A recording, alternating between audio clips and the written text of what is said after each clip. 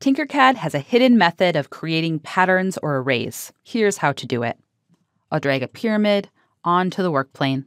Then I'll use the duplicate button and drag that object off to the side, maybe using a shift key to constrain that movement. You can even type in a more exact value here. Then I'll click on that button again to create additional copies. Instead of just duplicating in place, those additional copies are duplicated and offset with the same settings that I used in the first move. And I'll just make note that if I change my view here and duplicate some more, the objects maintain that original sort of pattern that's been set. Changing my view doesn't alter the direction of the duplication like it does when you're using copy and paste. Okay, let's delete a few of these, leaving just one.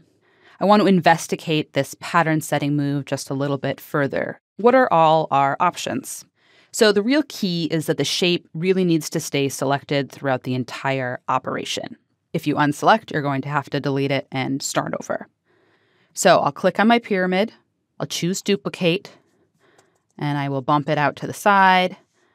I can move it in X, I can move it in Y, I can even grab this cone on the top and drag it up in Z off the work plane. I can even grab the ruler tool and bring it in. Zoom in here for a closer look. I'm going to move the origin to the corner of the pyramid, and then I can really accurately specify these offsets. I'll duplicate a couple more times. I'm going to deselect by clicking on the work plane and choose Fit All in View to see that pattern that I've created. Okay, let's delete these extra ones. We'll leave just one and X out of the ruler tool. I want to show you one more thing. You can actually even incorporate the flip tool into a duplication. So we'll zoom in here. I'll select the pyramid. I'll duplicate it. I'll click the flip tool here, flip on the Z axis, and then use my arrow keys to bump that out to the side.